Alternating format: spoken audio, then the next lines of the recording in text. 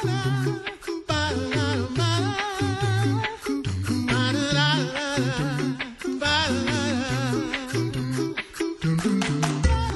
listening to the Coffee Hour. I'm Andy Bates. I'm Sarah Golseth. Thanks to Concordia University, Wisconsin for supporting the Coffee Hour. You can find out more about them at cuw.edu. We are recording at the National Youth Gathering 2019 in Minneapolis, Minnesota. Yeah. Real Present God is the theme of the National Youth Gathering this year. And we've had a blast getting to meet a lot of people. And one of the people we got to meet today is Connor Works. He's on the executive team for Lutheran Youth Fellowship, also known as LYF. Connor, thanks for joining us today here at the KFUO booth. Thanks so much for having me. It's exciting. So tell us, what is Lutheran Youth Fellowship? So Lutheran Youth Fellowship is a group in the Synod that's really big into making sure that we equip youth to lead in the church. A lot of what we do is providing resources to DCEs and pastors to help those youth learn to lead. We do a training every year that we bring a bunch of youth from across the country to St. Louis, and we equip them with a training that they get to bring back to their congregations, to their districts, and all those kinds of things like that. That's most of what we do. And this last year's training, I understand, was focused on helping them be faithful witnesses. Yes, so we've had 3 trainings that we've done so far. Well, I've been on the executive team. Rooted Identity is actually a session that we're leading here at the National Youth Gathering. Everyone Has Witnessed we've also done. And then we're starting to do more of a Synod-wide type of training too. And so if you've done the Synod-wide training, we do the Lassie training. It's a good time. So we change them up every year and kind of give a different group of kids the ability to come back and lead the same youth again, but with a different type of training and more resources and things like that. And Lassie, for those who have not participated in Everyone Has Witnessed, is listen, ask, seek, share, invite, encourage. You get to check out Everyone Has Witnessed or LYF to find out a little bit more about that, though, right? Yes, exactly. And we have the e-source on the LCMS website. It's $1 to buy the e-source and read it. It's really easy to get on there and find all the resources we've done over the years and lead them with your youth group, have the youth that you have lead them and things like that. So as on the executive team, what do you get to do with LYF? Yeah, so every year we get together and we meet for training to learn the training that we lead in March. And then we're here at the National Youth Gathering leading the youth booth. We do a little bit of research to figure out what youth are interested in these days, trying to figure out, do they want to learn more about really hard subjects? Do they want to learn more about things that are really impacting them in their lives every day? And then we also come to the Church Workers Conference every year, and we lead a session there as well. What have you learned as you're in this role, working with youth, working with pastors and church leaders? How have you grown in this role and working with all of these people? Yeah, so that's a very large question. I've learned quite a lot over the last 3 years. Going in, you kind of, as being on a team as well, you go and you think you're a good leader. Your youth group sends you because you're the leader in your youth group. But working as a team together, that type of atmosphere of making sure that you're working with each other instead of against each other, that kind of thing. But then also, I learned a lot about how there's a lot of youth that really have the skills and have the ability to be leaders, but they just have to have that push and those resources to get through to it. And when they come to our training and they get our resources and everything, that's where they get that push. And so getting that ability is a big part of what we're trying to do. Absolutely. Tell us more about the activities here at the National Youth Gathering that LYF is doing. Yeah, so we, like I said, we're running the youth booth.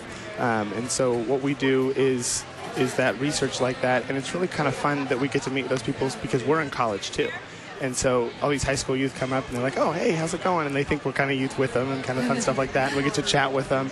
And so we get to run focus groups and things like that to just kind of chat and hear what people have to say, what their worries are, what's on their minds.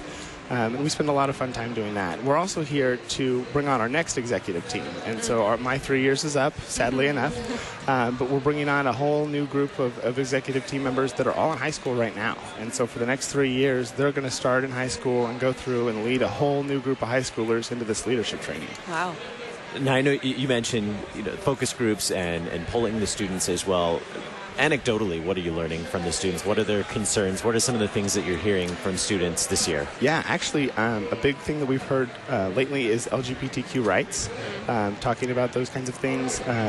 We see abortion all the time. We've done one about who's a big role model in your life. We see a lot of friends and family and pastors and DCEs that were the big role model in their life. We've done one that was, what would it take for you to be a church worker? Really interesting. Not everything is money driven, but like resource driven and understanding what church work is really like. Just kind of things like that we kind of think are important and we'd like to know, and how they can help the church grow. And they bring a lot of information to that table. What are you able to do with that information? What has that impact been on the youth that you work with? So what we do is, they'll use this in the youth ministry office as a whole. And so they do the cycles, which is every 3 years for the National Youth Gathering, and we'll take all this data and, for the next long period of time, they'll compile all of it and do their best they can, and they'll figure out, what is the youth want to hear more about, and then they'll build their Bible studies, and they'll build the part of the youth gathering, their sessions, they'll build off of that information, and then they'll put out those resources for DCEs and pastors on that e-source to make sure that those DCEs and pastors have the ability to teach and that the youth have the chance to learn about all those things that are impacting them a lot. The National Youth Gathering this year, 20 to 22,000 people here at the gathering. I'm guessing you probably don't get to sit down and talk with all 20,000 youth at the event, but how many students do you typically get to visit with at the gathering like this? So we don't get to chat with everybody, for sure. We actually have started doing the poll. We do a poll every year to do exactly what we've been talking about, and we put it on the app, the Gathering app. And so if you go into that Gathering app and you pull up the poll, there's your bookmark, and on the bookmark is a code. And you put in the code, and you get to take this 10-minute poll. And what's really important about that is that, we don't have a ton of people taking the poll. And if you take the poll, then we know what you want. And so we know what you need to learn about. If you don't take the poll, we can't know what you want to learn about. So that's one of the things that we're trying to do so that we can talk to all 22,000 people, is having that poll on that app is really important. But we usually get probably 500 or 600 people that come through our booth every day and write on our boards and do our focus groups and things like that. But the poll app is a huge deal to us this year the poll on the app is a huge deal for us this year, because that will be a way that all 20,000 people can have their voices heard. Sure. I keep seeing the reminders every day encouraging youth and adults to use the app and take the poll, answer the questions, and provide some input then. And that gives an opportunity, as you said earlier, to really pose those difficult questions that they're struggling with, so that we know what to address then in the future in terms of Bible studies and sessions as well. So what's next for you, Connor, since you're ushering in the next executive team? What's on deck? So, funny enough, I'm actually not a Concordia student. I go to the University of Kansas, and I'm pre-med. Nice. And so God has called me to be a doctor and serve him that way.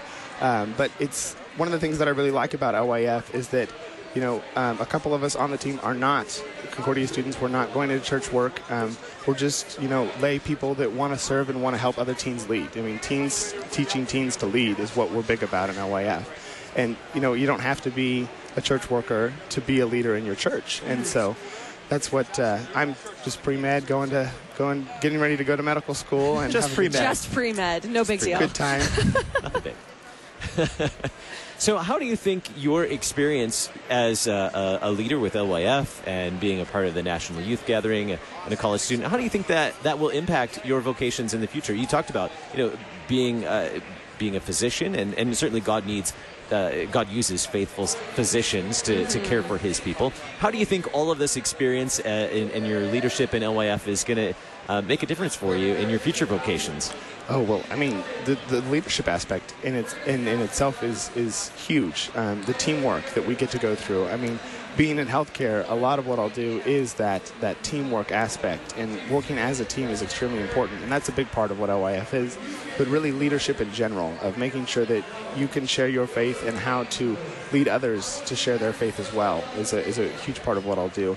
And actually, one of the poll questions that we've done is, what do you see yourself doing in the next 25, 30 years? And healthcare has been a huge part of that. Lots of nurses, doctors, different types of areas in healthcare. I was very surprised as well. And so a lot of those people, a lot of teens right now are looking at going to the healthcare field and hopefully using that vocation to share their faith as well. It's a very important vocation. Yes, for sure. And to be able to be comfortable sharing your faith and be confident in that would be a huge thing, a very important thing. How have you seen, you talked about how it's impactful for you. How have you seen that in your I don't know, colleagues, the people that you work with? Is that the same kind of impact that you've seen with the people that you've worked with? Absolutely. I know a couple of them were kind of on the fence of what they wanted to do with their life and then became DCEs. So, yes, they've definitely impacted them that way. But like I said, a couple of them are... one's a psychology major that wants to be a psychologist, an international psychologist, oh, wow. and she's looking at, doing a lot of research for the youth ministry and using her psychology degrees to be a part of youth ministry. And that's kind of narrowed since we first started. She really wants to get into that church aspect of it. And then another guy that we have is an engineering student at the University of Michigan. And Go blue.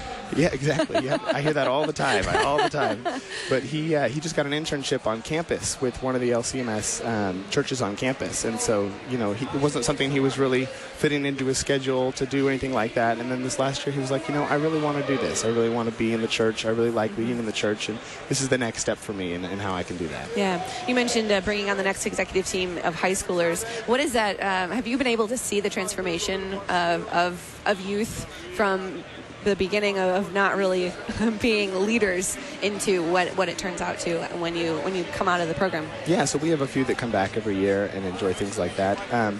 One of the things with these high schoolers is they're really sophomores and juniors right now, and so they're in the middle of that time of life where they're trying to figure out what they want to do in the world, and at the same time we're going to get together with them and teach them how to be that leadership for others who are trying to figure out what they're going to do in this world. That they really have that impact and that insight, because they're sitting there with each other, with the other teens, and able to go through and say, I'm struggling with the same things you're struggling, and here's how we can deal with it with God by our side.